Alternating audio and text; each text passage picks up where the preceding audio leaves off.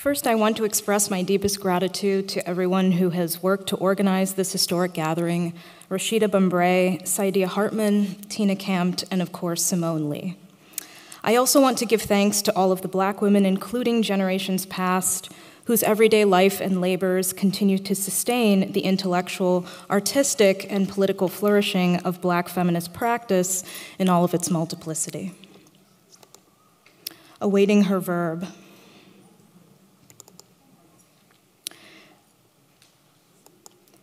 In a speculative piece entitled "The End of White Supremacy in American Romance," Saidia Hartman provocatively suggests that extinction could very well be the only thing that could, quote, bridge the gulf between the sovereign and the fungible, end quote. Indeed, perhaps Blackness could always have been said to signal the unraveling or flailing of the project of enclosure, which authorizes itself under the banner of sovereignty. For Blackness is precisely an ongoing eruption of the imminently unsovereign, which the state and its analogs work obsessively to malign and repress, even at their own expense. The limits to and spuriousness of sovereignty's pretensions, whether figured in the nation-state, the empire, the settler colony, or the individuated subject, are disclosed everywhere and all the time by Black traditions whose variegated practices of gathering, of attention, and mutual aid, however circumscribed, tend toward the impossible artistry of shared preservation. Our beleaguered breath, which is ceaselessly made to come before the asphyxiations of the world, but which we nevertheless hold and are held by in this riverine togetherness.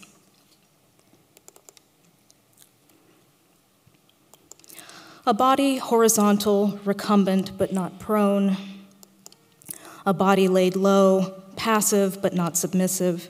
The incomplete view of this body, half buried, at once tremulous and recessive, suggests that this apparently compliant, tractable, unprotesting body is not entirely abject.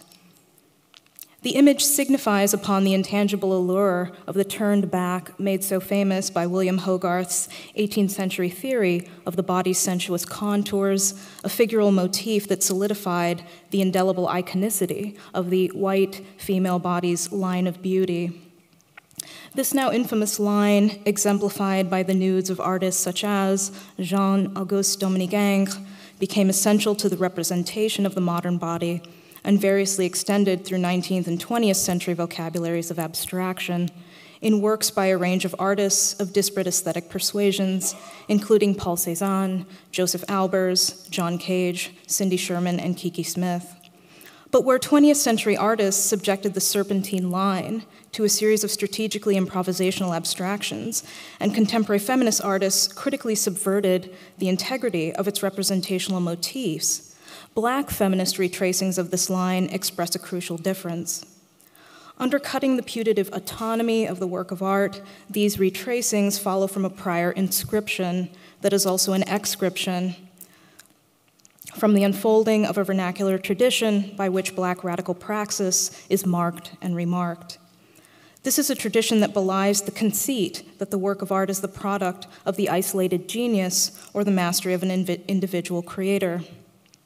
Attending to this irreducible difference requires attuning to the political and aesthetic divergences and deviations that are this tradition's inheritance and bequeathment, its gift and burden. The sense of being made a body that must bear the impossibility of a world which requires the reproduction and reproductive labor of one's body, even as it forecloses upon that body's very existence. If the viewer is troubled by the obscurity of this body's origin, it is because the body of the Black has lost its head, and with it perhaps its raison d'etre. What would be the radiating center of subjectivity for the resting model has been effaced. If this figure is one who, in Frantz Fanon's idiom, is predestined to wait, if this figure could be said to be waiting, it is not for the conferral of external recognition, not for the imminent canonization of Black form. This is not a body that awaits being written into Western art history and its lexicon of beauty.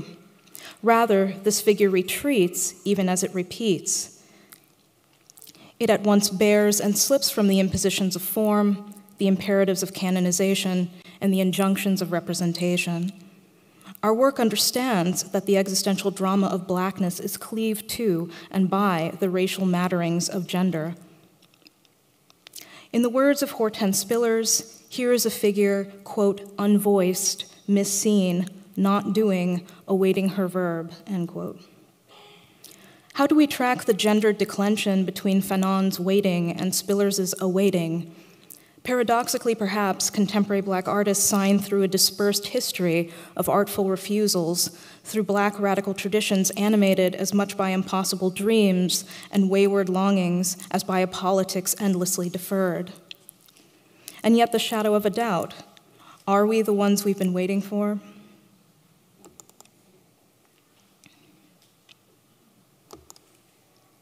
Black performance draws us into an impossible conjunction, the unbearable simultaneity that can be said to pervade Black life and embodiment of a weighted existence and a lightness of being that was never meant to be.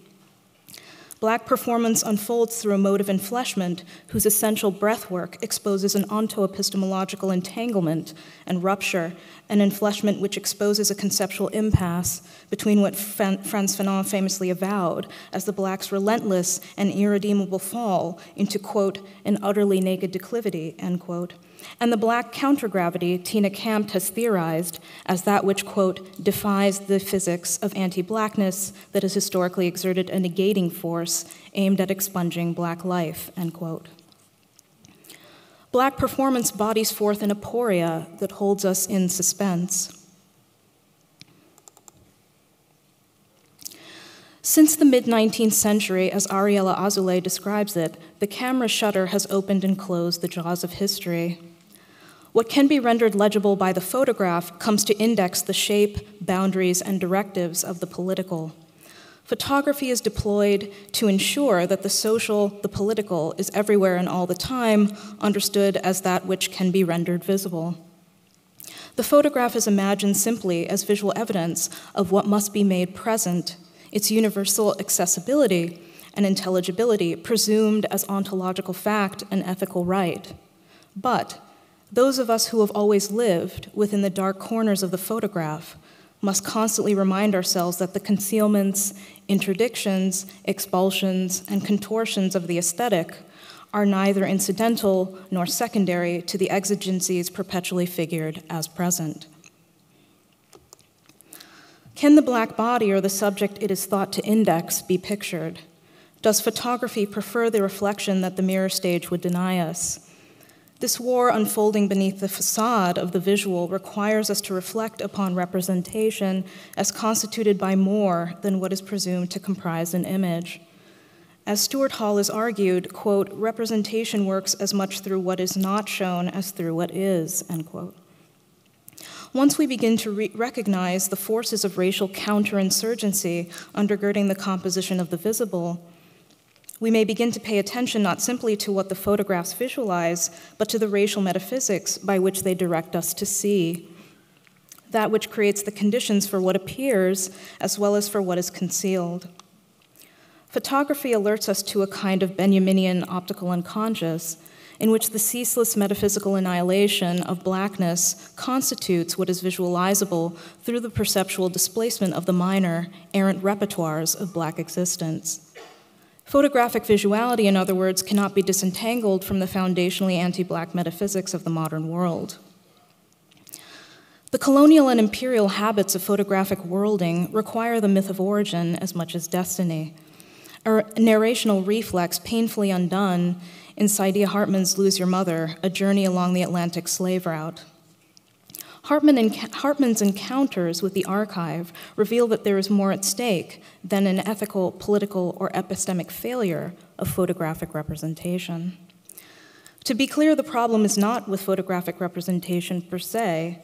The issue that ought to concern us is rather the phantasmatic production of the something represented, or more precisely, how this something represented is made to appear as if it has emerged from the inconceivable horrors of the unrepresentable.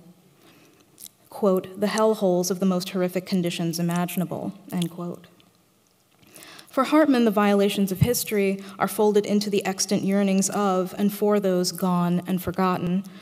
those continuously absented from the archive, yearnings which cannot find a resting place in this world. Absence in this context can only be rendered ancillary to some presumed prior presence.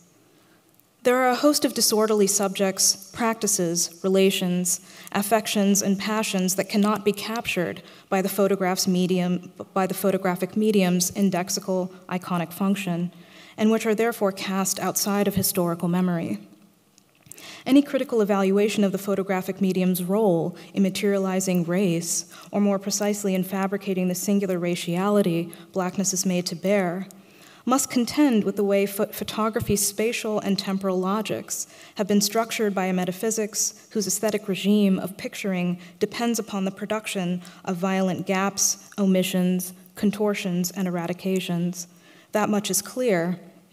But what is cast out of the frame is never altogether excised. What happens to an image when it encounters the trace of what Catherine McKittrick refers to as black absented presences? That which, quote, cannot be seen or heard or read, but is always there, end quote. How then do we attend to this visual surplus, a desire or suffering excessive to the image, as bound to that which cannot be pictured? Can we picture our missing reflection? Can we find it in a new image of the body, a new image of sovereignty, of politics? Or perhaps every effort to return us to picturing returns us to the merciless directives of the racial metaphysics of presence. Perhaps we need, instead, to cultivate a kind of attention which embraces the declivitous underside that undercuts every enterprise of world picturing, the wounding that refuses suture. To linger within this tear in the world in Dion Brand's poetics is to reinvent what it means to see. Thank you.